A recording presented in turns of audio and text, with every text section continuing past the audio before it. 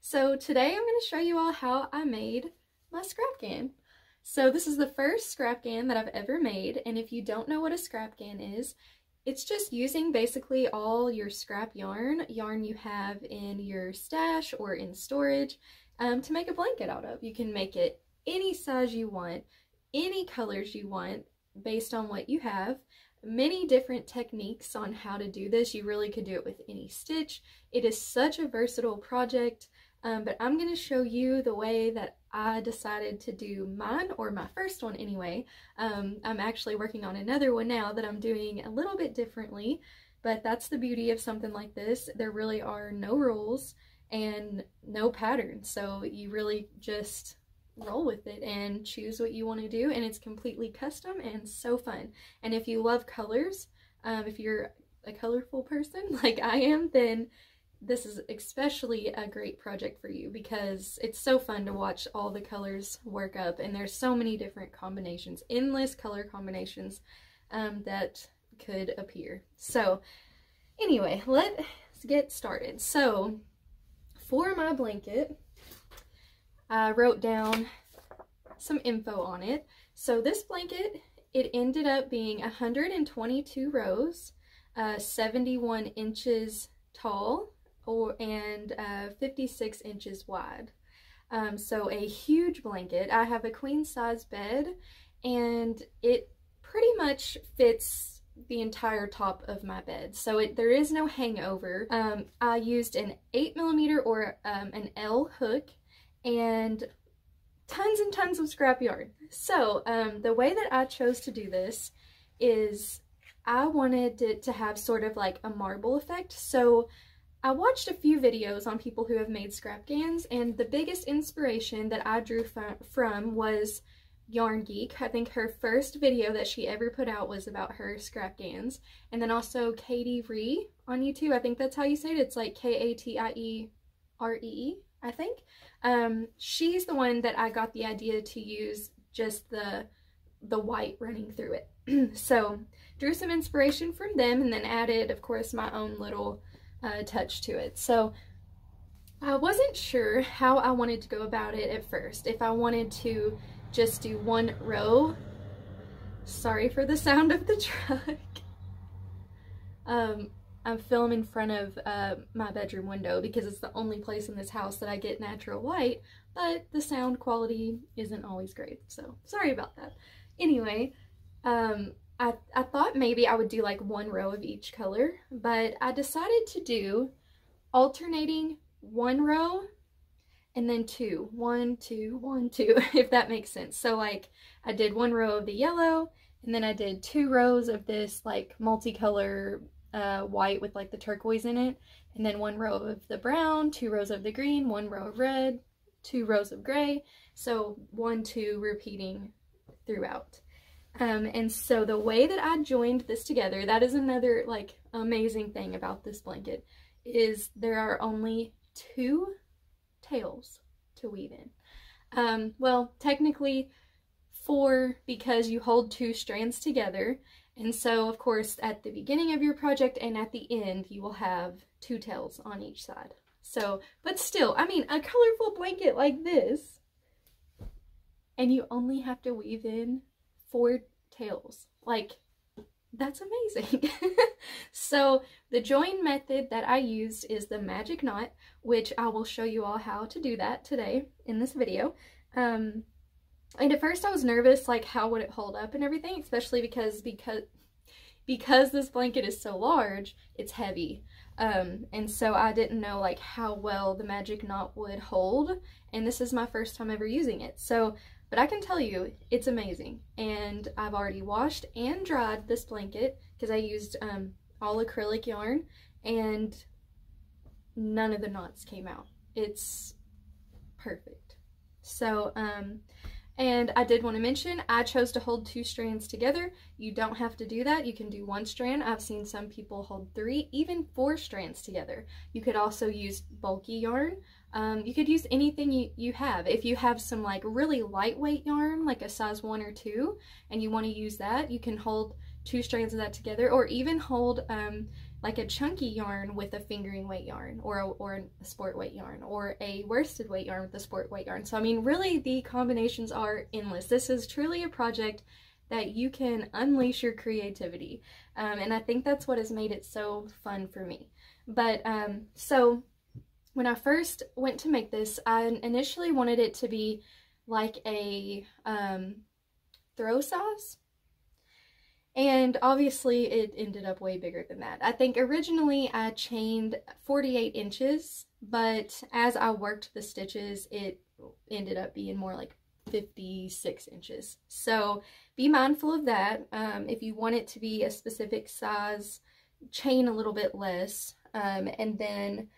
But you can make it any size you want to. Baby blanket size, king size bed size, whatever size you want to. So you just start with as many chains as you want to, and then you just keep going until you're satisfied with it. So very, very easy. Let's see, what else did I want to go over before I switch to overhead view and show you all how I do this? I think that's it. This has been like a super fun project. Like I said, it's been so mindless, something I can do at night where I don't have to think about it very much, and I can just whip right along with it. And I was working on other projects while I was working on this blanket, but if I would have been working on it only this alone, I think I could have got it done like really, really quickly. It took me a couple months since I was working on other things, but still a very quick project for how huge this blanket is.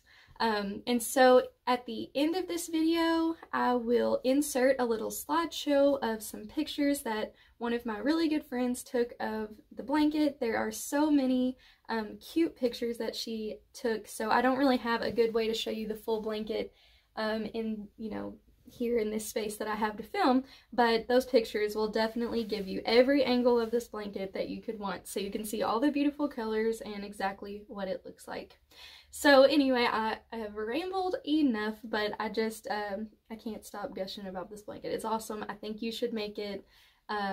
So anyway, let's get started into the actual tutorial. I'm just going to show you how I did the magic knot and how to, to join the new colors, and it's super easy. So let's get started.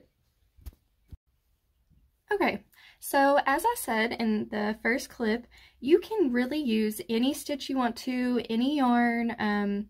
It's really, really versatile, but today I'm just going to show you how I did mine. So I held 2 strands together, 1 colored strand and 1 white strand, and I used a size 8mm hook, and I used the half double crochet stitch.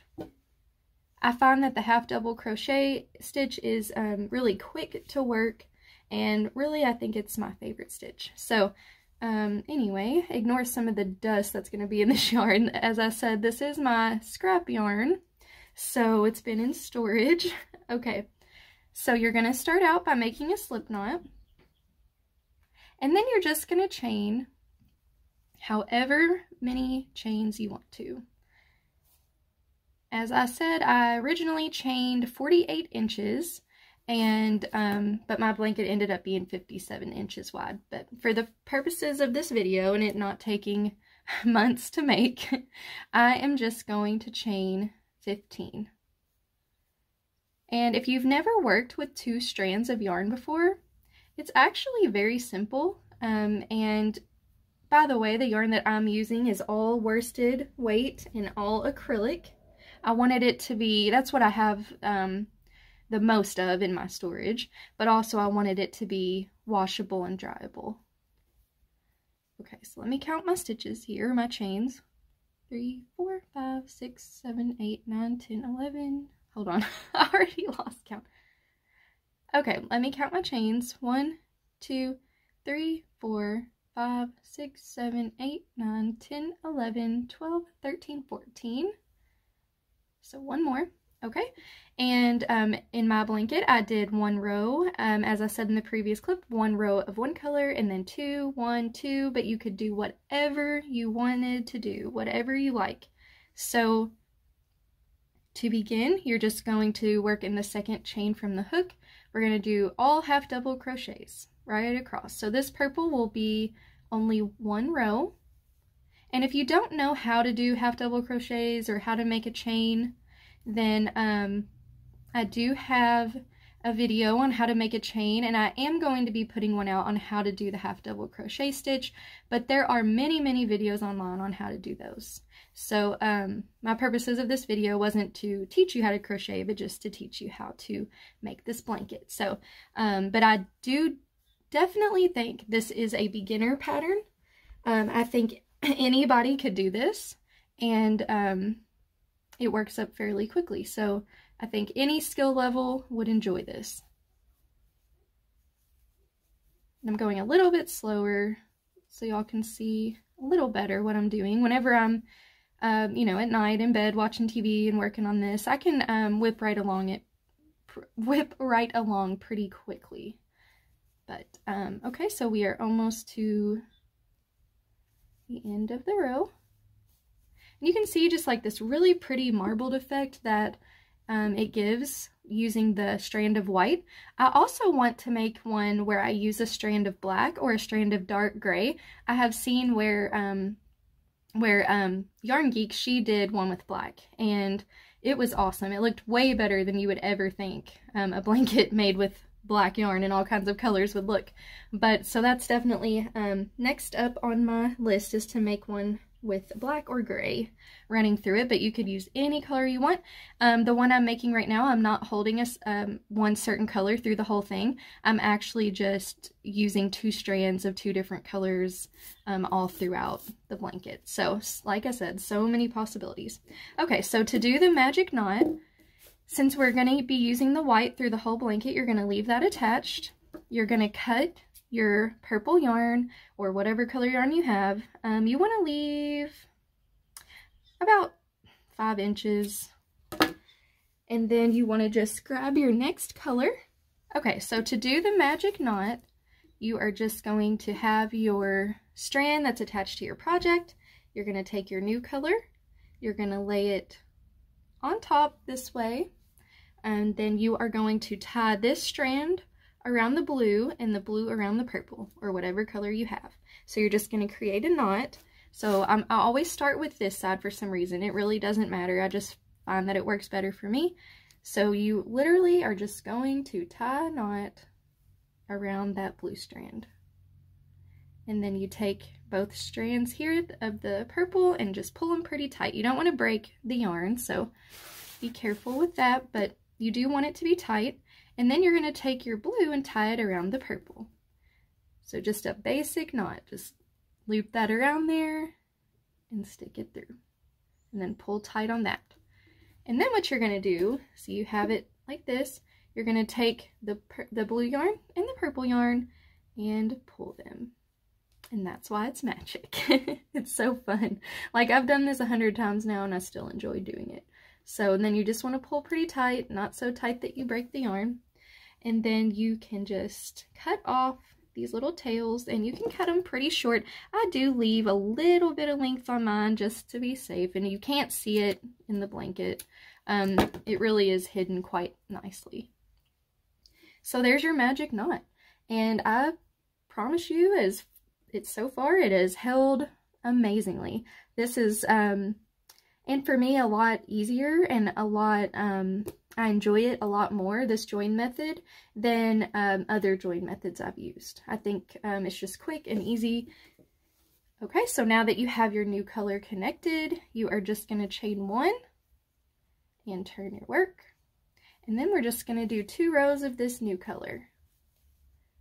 And usually there's 1 stitch I've found that's of the old color when you do it with this method, but you really can't tell that whenever you're looking at the whole blanket. It just looks like each row is, you know, a different color. You can't really see that transition very much. So you're going to do now 2 rows of your next color.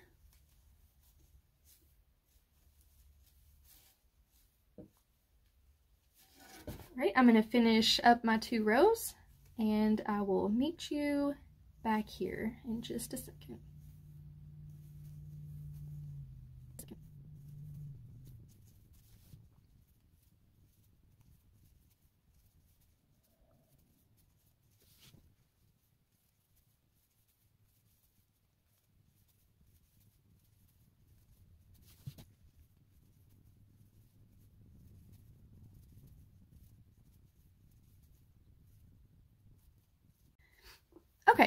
So as you can see, we have the 1 row of the purple, 2 rows of the blue, and then I'm going to grab another color and do 1 more row with you all.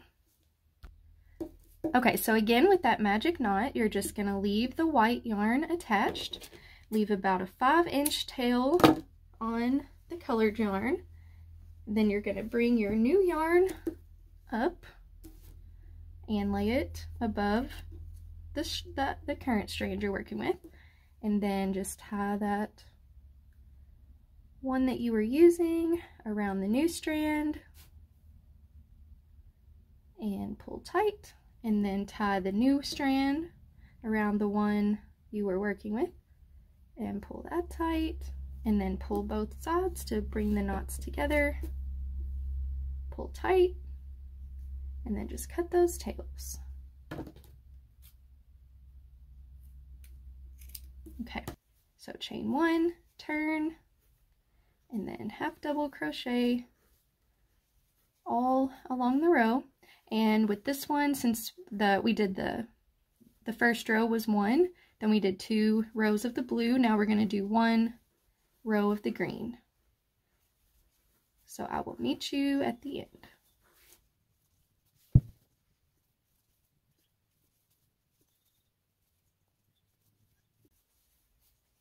Okay, so there's our little scrapgan swatch, and as you can see, having the white held throughout the whole thing I think just really gives it a cool effect of like a marbled look, and it really ties in all the colors.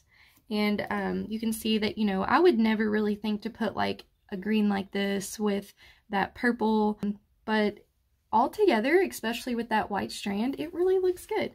And it's so fun just to see what the colors are going to look like, and then just grab a new color as you go, and just it's so fun to see how it works up. So next I'm gonna insert that little slideshow of all the pictures that my friend took for me of the blanket, so you can get a really up close look of it, and then I'll meet you back here at the end.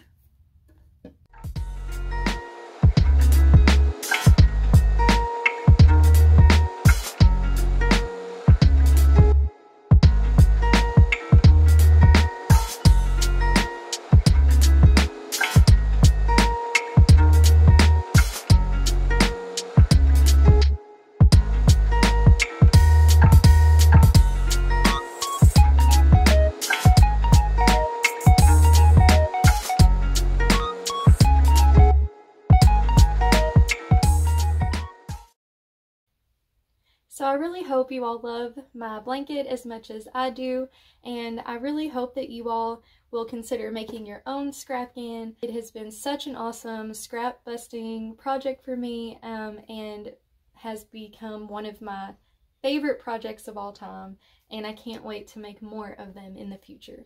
So if you make your own scrapgan, I would love to know. And I hope you all enjoyed those pictures that I included. Aren't those baby chickens so cute?